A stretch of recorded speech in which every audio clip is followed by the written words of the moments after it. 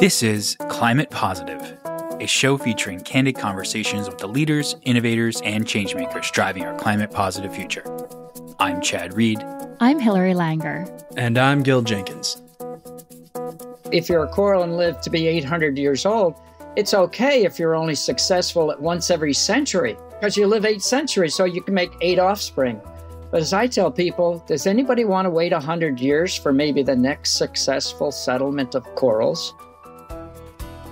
Corals are the gem of the oceans, creating beautiful colors and shapes that form our reefs while serving many vital functions for life on this planet. With 25 to 40% already lost, the worldwide coral population faces incredible danger from climate change and other threats. But there is hope. On this week's episode, Hilary and I talked to David E. Vaughan, esteemed marine biologist and author of the new book, The Secret Life of Corals, Sex, War, and Rocks That Don't Roll. Mr. Vaughan has held positions in aquaculture research and development for over 45 years. He is best known for developing the innovative restoration technique of micro-fragmentation, which can speed up coral growth by 25 times by breaking them into little pieces. Presently, he is focused on making this innovative process a scalable tool for reef restoration as the founder of the Plant a Million Corals initiative. As you'll hear in this conversation, David brings great clarity and joy when he's talking about corals and why they are so important. Thank you for tuning into this episode of Climate Positive. And with that, here's our conversation with Dr. Vaughan. Dr. David E. Vaughan, welcome to Climate Positive. Well, thank you very much. It's a pleasure to be here. Let's start by grounding our audience. Could you give us a bit of your background and how you first became interested in studying corals? There's a great story in your book about your love for the ocean and diving at a very young age. You sort of say you were submerged from the start. That is true. I don't know too many youngsters at 11 years old that already knew what they wanted to be when they grow up. They usually have to figure that out. And I already knew that I wanted to be a marine biologist and follow Jacques Cousteau and others underwater. I just didn't know how to do it at 11, and it took me 2 years to finally get somebody to certify me as a scuba diver. And I got to, at age 13, be able to do my first science expedition for corals, looking for a site for the West Indies lab in St. Croix, the Virgin Islands.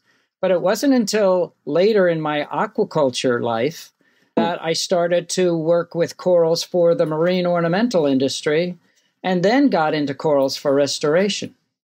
I know you get asked this a lot, but I've got to ask it anyways because there's so many people that aren't really aware of what corals are. But could you, for the layman, talk about just the many ways that corals are vital to life on Earth, from habitat to seafood, shoreline protection, tourism, drug discovery? Give us the greatest hits of these amazing creatures. Yes, a lot of times I get asked just those two questions. First, what is a coral? And then why are corals important to study or to look into? And the first thing I usually do is ask somebody, do they know what a coral is? And they usually answer in the question, well, is it a plant? Is it an animal? Is it a microbe? Is it a living rock? What is it? And the answer to that is yes, yes, yes, and yes.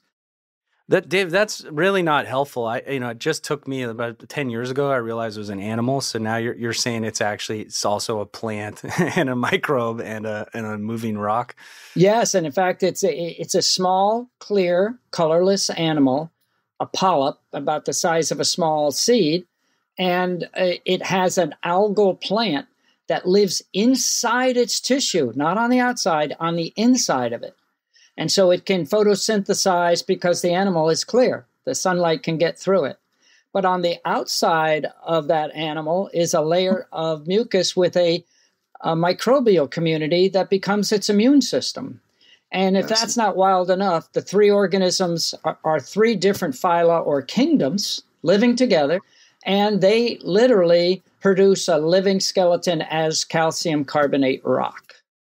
So hence the rocks that don't roll.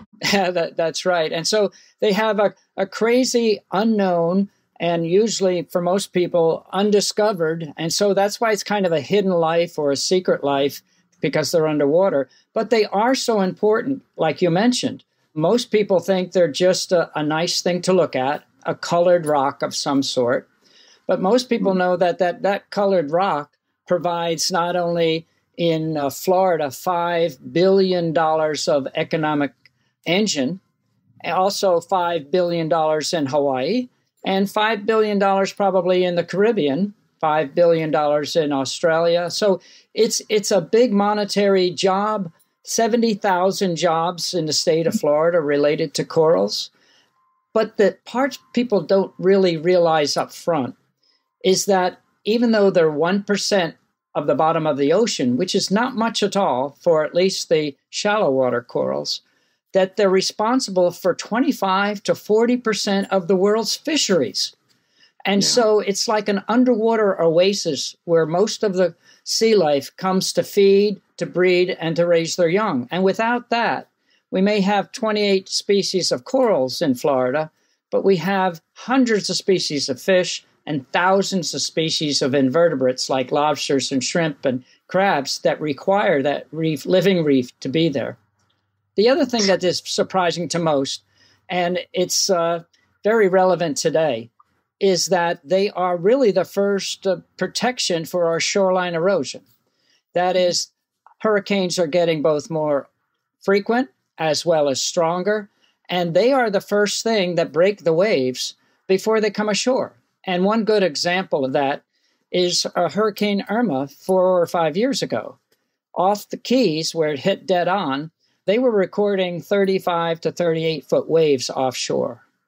But 5 miles offshore is our barrier reef, and then 5 miles of patch reefs. And we only had 4.5-foot waves come across the Keys.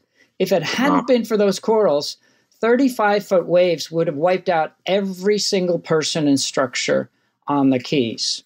So it's important for all tropical places to realize that if we lose our shoreline protection when we need it the most, we should be building it up. And what better way to do it than a natural reef that also produces fisheries, also produces tourism? I sometimes tell people, do you like to breathe? The oceans produce 60% of our oxygen we rely on. So as I sometimes say, every other breath, you should be thanking the oceans for the oxygen produced. And that's produced by seaweeds, seagrasses, phytoplankton, and also the algae that lives inside coral reefs. So we start losing the best habitat for fisheries, the production of oxygen underwater. It is really a keystone species. It's a keystone group that we should not be losing, but we have lost 50% of that. Let's talk about that. I mean, I don't want to spend too much time on, really what the plight of corals is, but I think we have to, right? And we're going to talk a lot about solutions and hope here, but how bad is it today with rising sea temperatures and ocean acidification leading to those mass bleaching events that, we've been hearing about and reading about? Just give us a sense of the challenges that corals are facing today. Well, it's a perfect thing to talk about, especially on this program, because corals, like the poor polar bear, are one of the first organisms seeing the impact of climate change. And so people usually list about a dozen things that are impacting corals, and they all do, but they all are different priority in different parts of the country. It's nearshore pollution, which of course we need to have better water quality, but people don't realize that water quality includes the water temperature and includes the water pH in the form of acidification.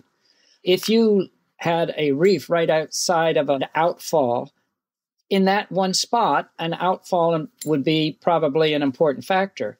If you lived in Indonesia, where in some places they practice dynamite fishing, you would think dynamite fishing is the biggest impact on corals. But to me, that's something that is, feasible. Stop selling dynamite to fishermen, and you stop dynamite fishing in an island area. Right. And sunscreen sunscreen is a localized to I think it's a very minor one. I've done some tests on sunscreens, and a good portion of the sunscreens are not harmful to corals. But you do have locations where you might get 100,000 snorkelers in 1 year in one location. And if they each put on a smattering and jump in one location, then it might have an impact. But ocean-wide, it's probably not the factor like climate change, which is global. So you're based in the Keys now, and I'd love to hear a bit about your Plant a Million Corals initiative that's bringing more attention to both the plight of coral and also the opportunity there. Could you tell us about how that initiative came to be? You know, I sometimes could tell young kids that I've had a very diverse path and past. And that's not necessarily a bad thing because you get a diversified experience and you know what you like and you don't like. But I actually retired from Harbor Branch Oceanographic over 24 years ago. And that I retired when I was working on oceans, reefs, and aquariums, a process to cultivate clownfish and corals for the aquarium trade. So it wasn't taken from the reef. And we produced in greenhouses mostly the legal Pacific corals, the branching corals, and broke them and fragmented like people in aquariums do into larger pieces and then grew more. And it was a visit by the Cousteau family. When they saw what I was doing with the clownfish, they loved it. But when they saw the corals, they said, "Why aren't you doing this for the reef instead of the pet store?" And I did one of those aha moments, and I left my position there and started with the Cousteaus, the first international coral restoration initiative. And then I worked with the Mote Marine Laboratory as their executive director in the Florida Keys for 15 years and worked on trying to produce technologies that could grow corals faster for the corals that weren't being cultivated. And that was, in Florida, the majority of corals, the mass of corals, the brain coral, the boulder coral, the things that actually build the reef were not being grown because no one knew how to grow them. They thought they grew too slow. And so it ends up that by mistake, I ended up breaking a piece into small pieces and found out they grow faster. And we can now grow all 28 species of corals faster than the one fast-growing staghorn coral, or as fast.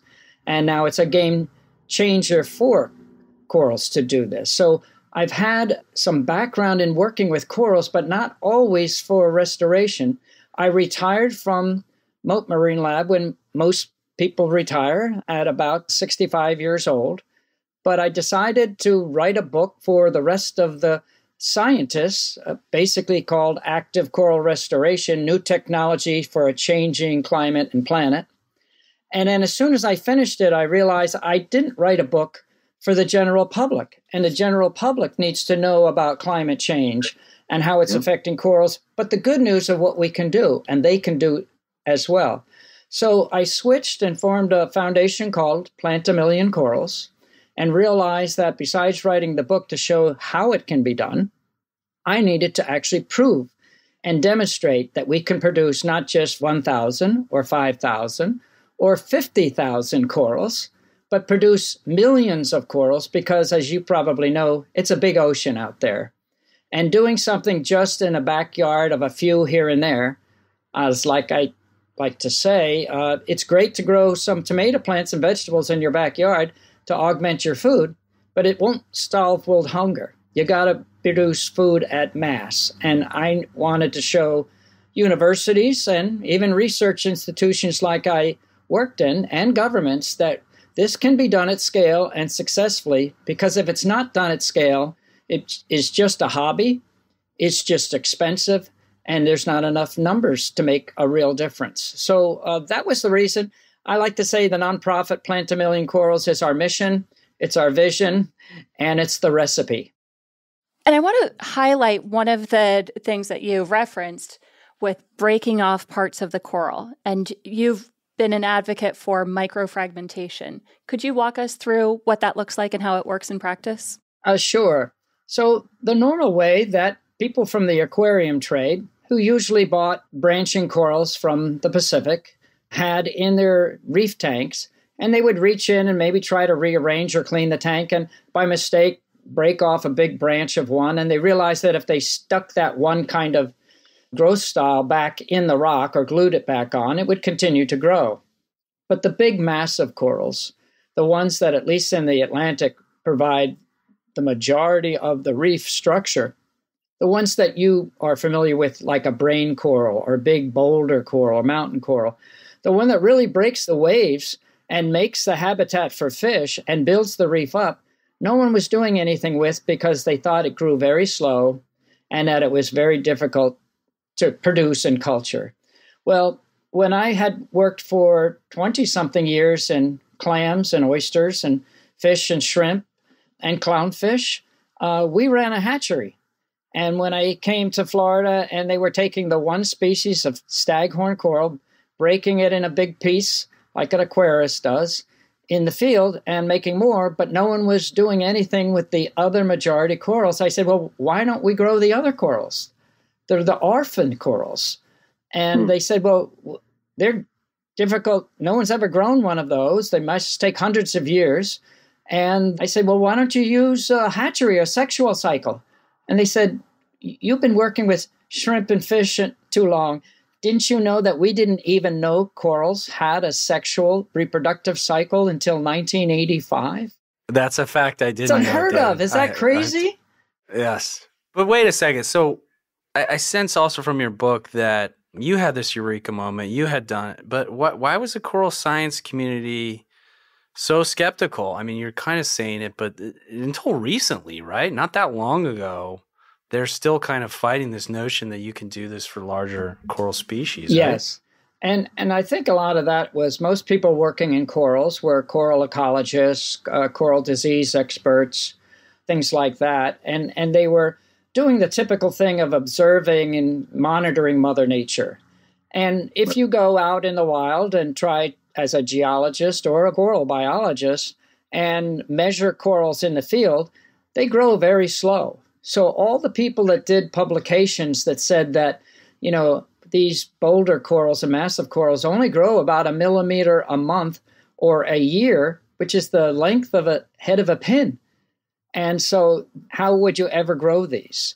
And it was me trying to grow the first sexual reproduction of that big elkhorn coral that we got some of the first dozen test tube baby corals at Mote Marine Lab while I was there. And a whole group effort into keeping them alive. But at 1 year old, I could show you a picture of these test tube baby corals only under a microscope. And by 2 years, the size of a small coin. And by 3 years, the size of maybe a quarter. And I thought, this is way too slow. It's not working. They're right. They grow very slow. And so I took them off the upper rung of the science glass aquarium and put them on the bottom plate. And later went to move them into a clean tank. And one stuck and had grown to the bottom, and I didn't know it. And I yanked at it, and it cracked and broke into pieces. And then micro-fragmentation thus became a pioneering solution. What about coral reskinning? That's another technique. That's the second blessing that we have as a game changer for corals. So my eureka mistake, as the New York Times called it, was one where we take a specialized saw, one that is meant to cut coral jewelry. Wow, there's a little bit of irony in that, right? There's kind of irony in that. Yeah. However, it's good they invented one. But we cut live coral tissue and something the size of a golf ball, instead of waiting 3 years for it to grow a little bigger and cut it in half, then waiting another 3 years till it grew a little bigger and cut it in half, we cut one of those into 20 to 100 micro-fragments. And now called micro-fragmentation, it's almost like plant tissue culture, where you would do it in a laboratory. So not only do we get so many more pieces, let's say 20 to 100, but all 20 to 100 are stimulated to grow 20 to 40 times faster. And it's like your skin. It's a healing response that if you cut something, it wants to heal up right away. And for a small piece of a coral, it tries to grow back its space so nothing else grows in it. And so it grows very quick. And now we actually take those pieces, tag them, and we plant all 20 microfragments near each other. And they grow together. Instead of fighting like most corals do, they grow back together. And that's what we call reskinning.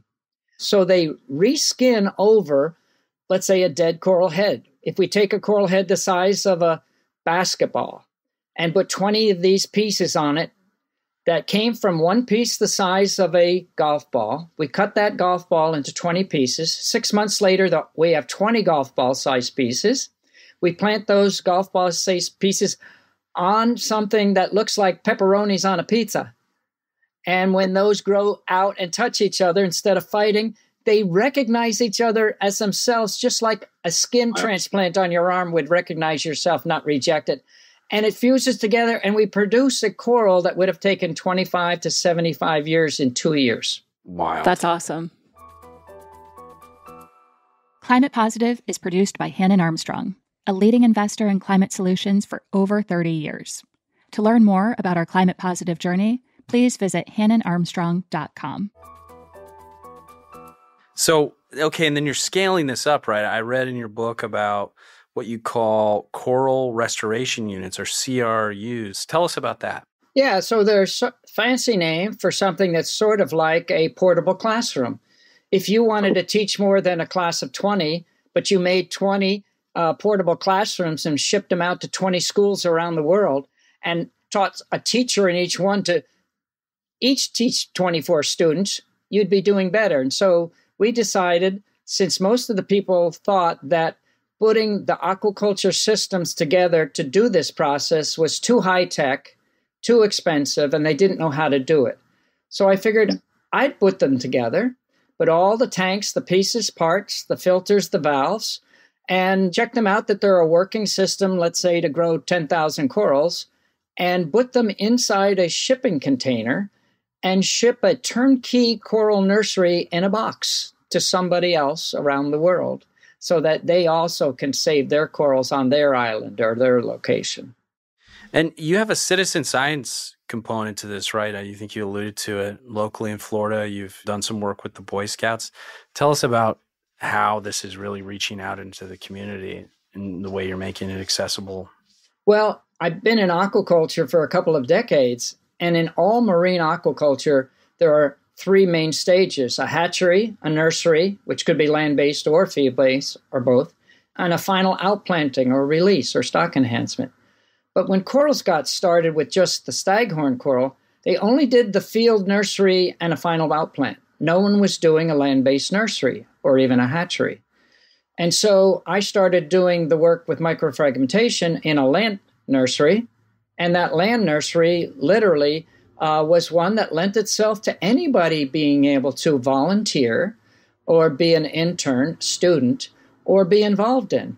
So picture yourself thinking that you see videos of some people in some part of the country diving underwater and cutting some corals.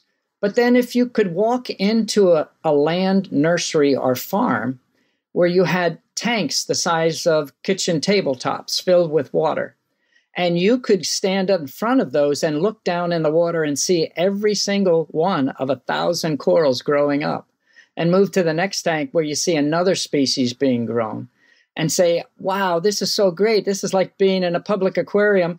I don't want to have to pay to be here. I want to work here and volunteer.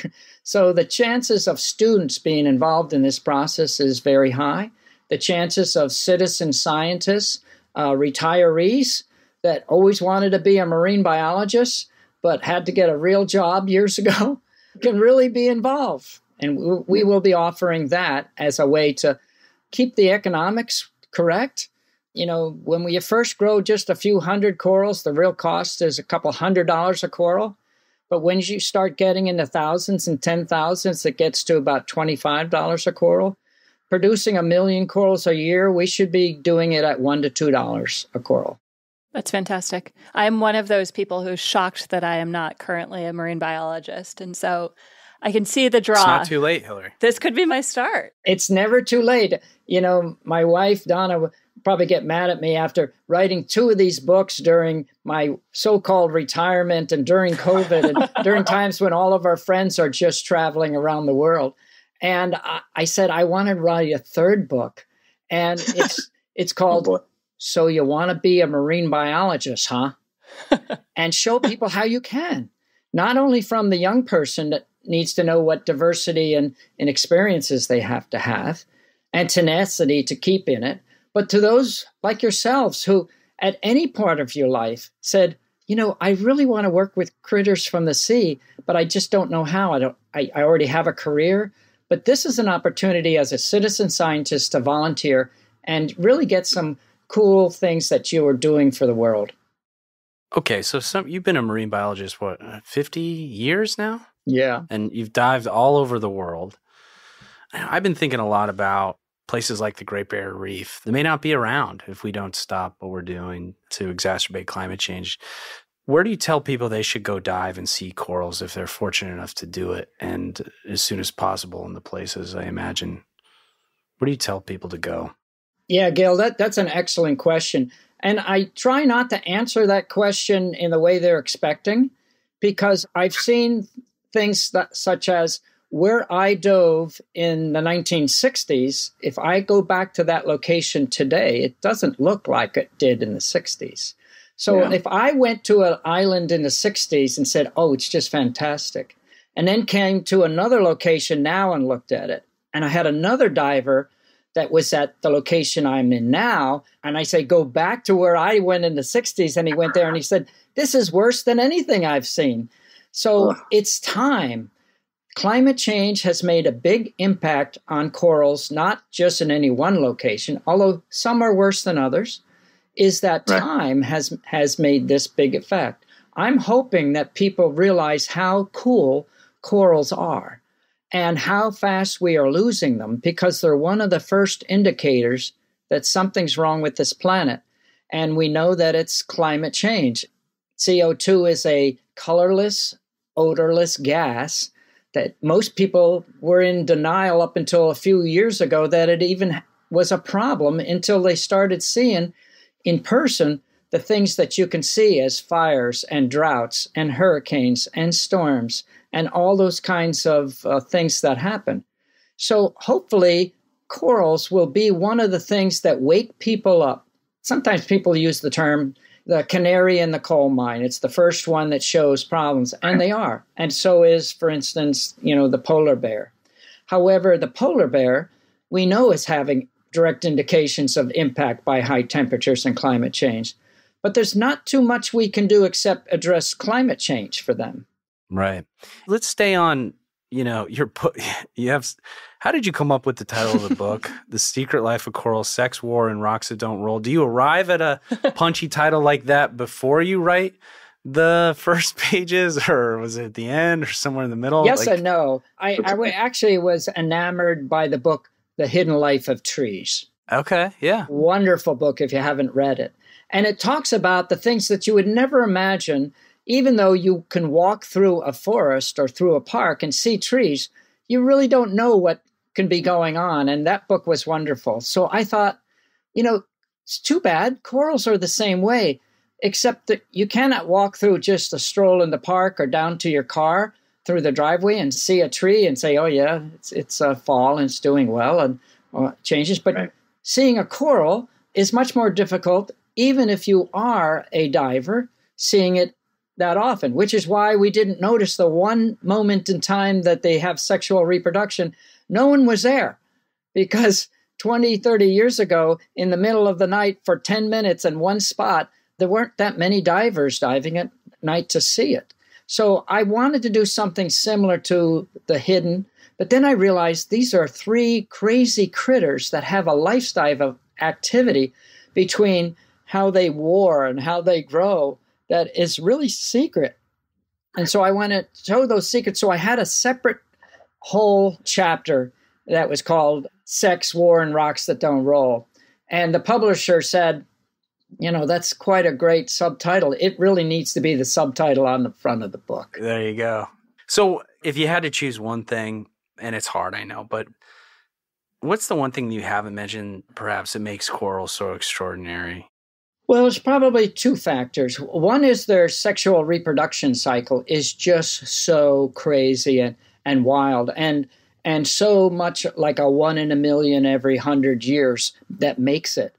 It's like alien stuff we're talking about, right? Yes, that's right. So, if you're a coral and live to be 800 years old, it's okay if you're only successful at once every century. Wow. Because you live 8 centuries, so you can make 8 offspring. But as I tell people, does anybody want to wait 100 years for maybe the next successful settlement of Pretty coral lonely. larvae? Not me. No. And then they say, well, tell me about this journey that, coral gametes and the larvae have to go through to become a baby coral that has made it to the life that you can actually say, well, 1 in a million made it. And I say, well, it's a pretty interesting sexual reproduction, and it's too bad we only experienced it, a few years ago. But it happens in the summer. It happens usually in August, and it usually happens after the full moon in August. And it usually happens about 2 days after the full moon in August. And it usually happens about 2 hours after sunset, after 2 days, after the full moon in August, and lasts about 10 minutes. And it's a orchestrated release of what looks like little bubbles that float to the surface, which are gamete bundles of joy. Sperm in one bundle and eggs in another bundle. And when they come to the surface and hit the air, they burst and release millions of eggs and billions of sperm. And so it's an underwater snowstorm that goes upside down. And so it's pretty crazy to see. And it happens triggered immediately by all these coral heads that literally are 10, 20, 100 feet apart. How they sense and tell each other. They have no calendars. They have no watches, no stopwatches, no cell phones to tell each other, now, ready, everybody, go. Wow. But they do. And on one coral head, it actually looks like a stadium wave. So it starts on one side and it's literally as fast as to the other side that they all release at once. And you're saying we didn't know about this until 1985? Peter Hallerson from the Great Barrier Reef happened to be doing a night dive and looking at corals with a group of students and witnessed this fantastic event, and then became a lifelong dedicated coral reproductive biologist, which he's still working today. Got a few emails from him saying that, the spawn was good last week in the Great Barrier Reef. So what a fantastic thing. And then the whole life journey of the larvae, which develop, is even a whole nother story, which I'm not sure we have enough time, but they float around on the surface for 1 to 3 weeks and go through being eaten by everything until finally they settle on the bottom. So I want to close perhaps by, I loved your final chapter, moving forward with faith, hope, and love, and your closing of the book. You sort of offer simple ways that people, hopefully who are moved by that amazing story about corals, that they can begin to appreciate this at a deeper level, and you offer some sort of simple suggestions of what folks can do. Could you share a few of those suggestions that you offer? I really have like many people, a reverence for life, all life, and I became enamored by everything. I try to eat down the food chain. I try not to kill anything that I don't need to eat. I try to know that all the things that people can do to help solve the climate change is really not just pointing the finger to one big company somewhere that is the fault, but all of us who buy incorrectly or want the kinds of things that make a better or worse choice. So I go over a few of the choices that you can make. For instance, eating down the food chain. It takes 10 times more energy and 10 times more land to be creating animal feeds on land than it will be plant-based diets. I, like everybody, started off as a youngster with a pretty poor gas-guzzling truck that probably got 8 miles per gallon. And it was easy to trade that one in and get one for 15 miles per gallon. And it's easier to trade it in and get one for 25 miles per gallon. And now I have one that's 40 miles per gallon, and I also have an electric hybrid. And so there's all those kinds of things that you as an individual can do. So it's not just, I can't, do a dynamic change against climate change. You can by your purchasing power. And you can by what you buy. You can by what you conserve. You can by what you recycle. And if each of us had such a smaller carbon footprint, people wouldn't be producing the oil or burning the fossil fuels to make electricity if we used half the amount of electricity. And so we can all do those kinds of things. They're pretty easy. The example I give to people is we thought acid rain in the Midwest was a giant problem. We thought that the hole in the ozone layer was too big a problem, and we're solving them both. We're still trying to solve and move forward in the ozone layer hole, but we've solved what we considered too big of a project of acid rain. There were people that didn't even say that it existed until there was no fishing and no frogs and turtles in some of the areas. And all we did is switch to a less, sulfur fuel in the Midwest. And we solved acid rain. We can solve climate change. Not you, all of us can. Great. And I love this notion, faith, hope, and love. Great words to live by. I can tell that the ocean has deepened your spirituality and your love for nature and your fellow human being. It's really fun to talk with you and learn about corals and the amazing restoration efforts. I applaud you on a terrific book. I hope you do write that third book, much to the chagrin of your wife, I'm afraid. But you've got a wonderful spirit about you and wonderful experience, and thank you for sharing your story with us all. Thank you very much. It's been a pleasure to be here. And I always say we've been given a Garden of Eden, and we have a Garden of Eden underwater. And I got to be the one to see it early on many years ago. And I want to bring that back for my grandchildren and great-grandchildren and everybody else to see as well. Wonderful. Thank you, Dave. Thanks for joining us today. Climate Positive is produced by Hannon Armstrong. If you enjoyed this week's podcast, please leave us a rating and a review on Apple or Spotify, which really helps us get more listeners. You can also let us know what you thought via Twitter @ClimatePosiPod or email us at climatepositive@hannonarmstrong.com. I'm Gil Jenkins, and this is Climate Positive.